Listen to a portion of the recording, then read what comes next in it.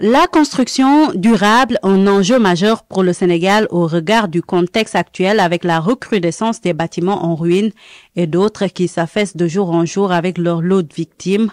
Suffisamment inquiétant pour se pencher sur la question, ce cadre sert à aborder les défis et perspectives du secteur. Il se tient en perspective du salon du bâtiment prévu à Paris du 30 septembre au 3 octobre 2024. Par rapport à cet atelier, nous attendons en tout cas une participation un peu plus active de nos ministères, des communes, des privés, pour qu'ils viennent encore en masse vraiment représenter en tout cas le Sénégal lors de ce salon-là. Je vois bien qu'il y a un fort besoin en construction, en réhabilitation au Sénégal. Donc je pense que c'est très encourageant pour le Sénégal de savoir que le dynamisme économique est ici. Et ça peut donner beaucoup d'opportunités, notamment à des industriels européens, des industriels français, de venir ici pour participer, accompagner le développement. Et c'est une bonne opportunité de pouvoir compenser les difficultés auxquelles ils font face sur le marché européen ou sur d'autres parties du marché mondial.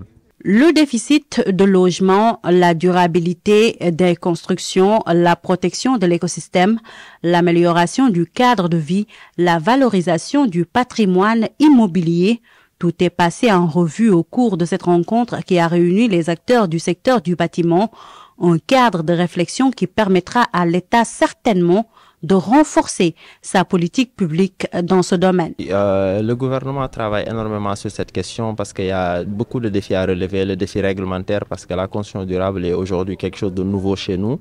Donc nous travaillons énormément pour pouvoir l'intégrer dans notre armature parce que nous avons que la construction classique depuis longtemps.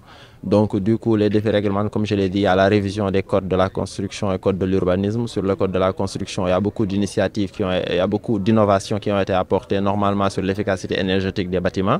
Pour les initiatives aussi, comme vous avez vu, on l'a présenté avec ONU Habitat, il y a un important projet d'ONU Habitat qui s'appelle Transformer l'environnement bâti avec des matériaux locaux sur lequel nous travaillons. Nous avons fini la première phase qui est l'évaluation de base et nous sommes en train de mettre en place une feuille de route. Pour les défis réglementaires, les acteurs plaident pour l'amélioration du cadre juridique, la formation, la sensibilisation au niveau national, tout en évoquant le défi financier pour une construction durable au Sénégal.